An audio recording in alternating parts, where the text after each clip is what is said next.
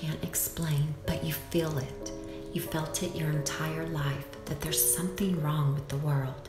You don't know what it is, but it's there, like a splinter in your mind, driving you mad.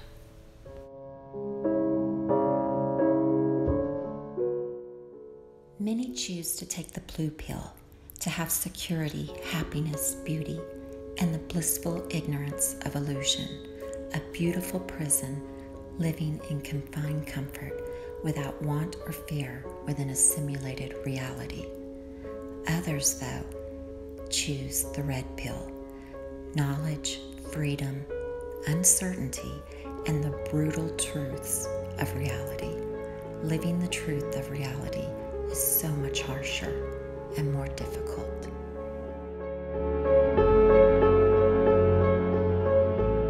That system is our enemy.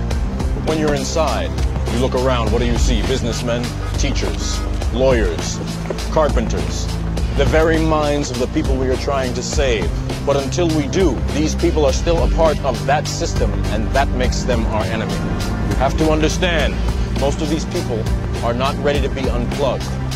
And many of them are so inert, so hopelessly dependent on the system, that they will fight to protect it.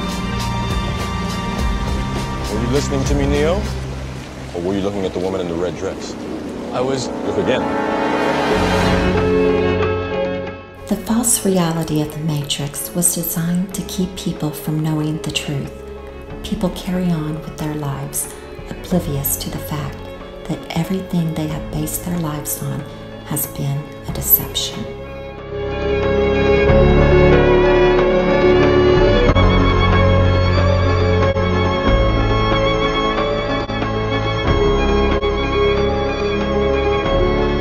Lasers sound like the stuff of science fiction, right? Sound completely unbelievable. How could our military possibly be using those in future warfare? Guess what? We've just had a recent breakthrough, more great test results that are making lasers a reality. So it's called Athena. Lockheed Martin makes it, and they've been doing a lot of the pioneering in this laser field. Now what's really exciting about it is that it's so hard to harness that much power and make it compact enough that it's actually going to make practical sense downrange. And they've proven that they can do that.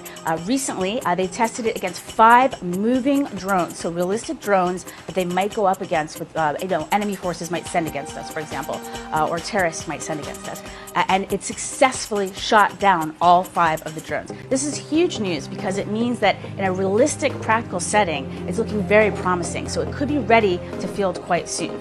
So when you see the movies or you look at comic books or television shows, when you see laser weapons, they tend to be a color, right? Red or green or something like that. Real lasers, one of the key advantages that they provide is that they are invisible. You actually can't see them. You just see this damage suddenly starting to blow something up. So if we take a look now at what the Athena did to a truck. So we're looking at a truck engine, and the Athena within seconds was able to beam right in there, heat the whole thing up, and burn through the engine of this vehicle. So if you can imagine if you were in that vehicle, all of a sudden this hole would start appearing in your engine and the whole thing would just disappear. That's what these lasers do. Now there's some other key advantages that we should mention. Let me give you 3 of them. 1, unlimited ammo. As long as we have power, we have an unlimited magazine. And downrange, of course, having unlimited ammo can be a huge advantage. 2nd, it's silent. We don't give the enemy any advance warning that it's coming. And then the 3rd one I wanted to touch on is that it travels at the speed of light. So not only are we delivering powerful, decisive effects, lethality, we're also doing it so rapidly they don't know what hit them. So if you could circle back to that example of being in the car again, that would happen so instantaneously, within seconds, you truly would have no idea what was happening. It would just suddenly start disintegrating, right? So what can we use these against? So we talked about the vehicle a bit. We talked about how Athena has just proven itself against drones. But in the real world application, our forces could use it against the drones. We could use it against aircraft. We could use it against vehicles on the ground, like we mentioned. We could also use it against fast-exciting applications for this technology. It is no longer science fiction, but science fact. Without the things that I've just told you to prepare yourself with, that's about as much good as it's going to do you. Remember, ladies and gentlemen, this is the age of deception, and we have been deceived and manipulated and lied to since the beginning of the dawn of human history.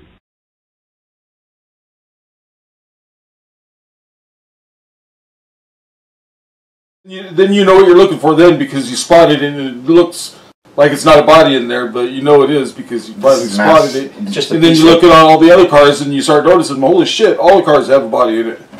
Weapons of mass destruction, man. Mass murder is what just happened. It's murder. This is oh yeah.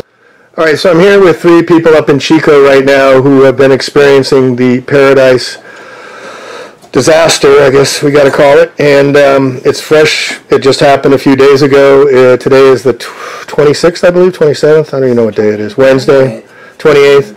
And they're telling their stories about what they experienced. So, sir, if you could tell us, you were there for 50 hours, you said, trying to escape? Yeah, over 50 hours I was trapped in the car.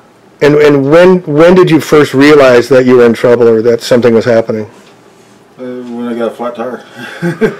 Did someone warn you that the fires were coming, or did you have any warning at all? I knew it was coming, yeah, because I saw it first thing in the morning when I was coming down from cutting firewood with a friend of mine. We were out cutting firewood all night, and on the way down I could see a smoke cloud coming over, and I warned all my friends about it, woke them up, got them out of bed, and saw it, and then went down to Paradise that was in Magalia, and then went down to Paradise to warn family members and stuff. And what time of night was that, do you think about it? It was early morning. Early morning, so break of dawn kind of thing? Yeah. Now just look at the fires here, and look at the trees, and also pay close attention to the power lines and the poles on the power lines. This literally looks like it's on the power lines. The power lines are down, and that's where you see the fires. So did something travel through the power lines? Did something target the power lines? And this massive amount of energy just traveled and hit the different locations specifically that had electricity.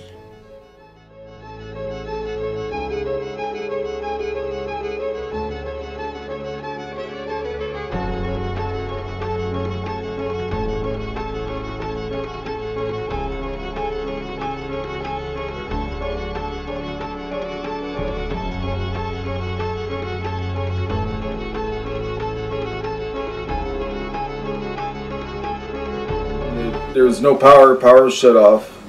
There was no power, power was shut off.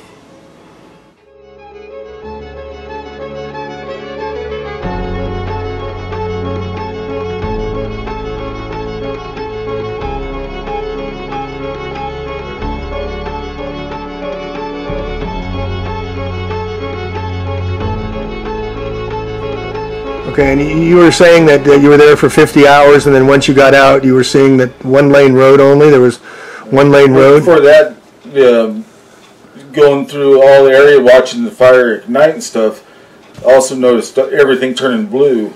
Right. There was a blue color to everything. And you were saying that you were at the, tell me the story about being at the, was it Kmart or Walmart? Kmart, yeah.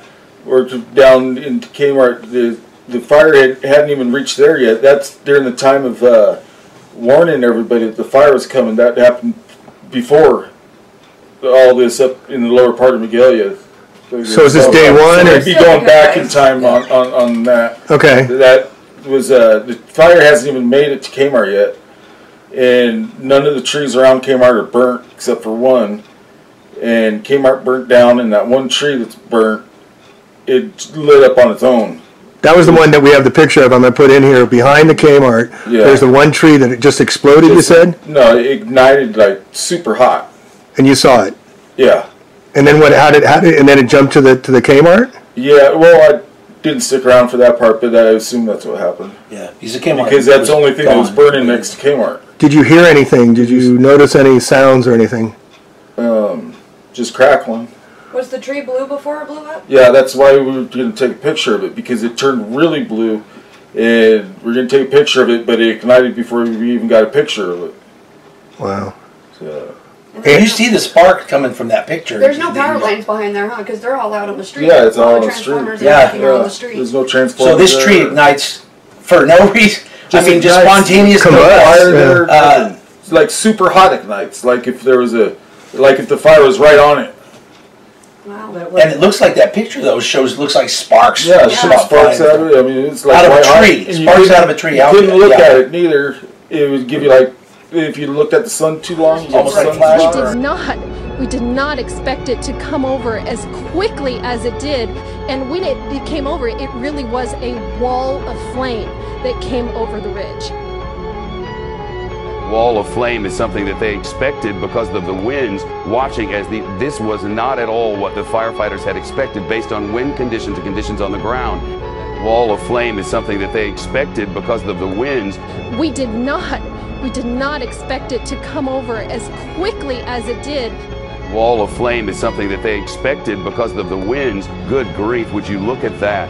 That is we're beginning to form one of those flame tornadoes that we're seeing yesterday. And then the canyons around it, you get one of the little wind tunnels, which may be in the front of us. One local leader went as far to say that in all of his years, he has never seen so many fires break out in one small area like he did yesterday. He finds it highly questionable. And Julie, today is supposed to be another red flag warning day. At the beginning of what is proving to be a catastrophic fire season in California.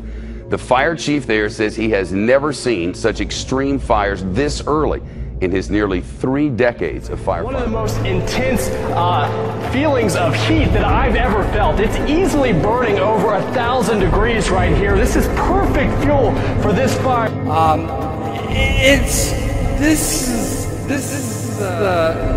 This is a fire that really just kind of decided to pick and choose houses that ran. Passing cars, even twisting this steel pipe around a tree like a pretzel.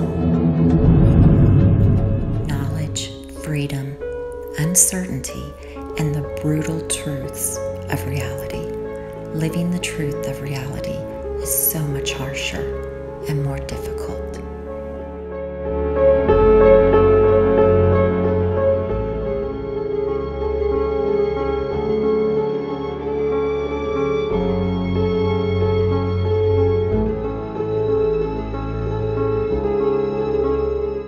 Thank you for watching, and much love to you all.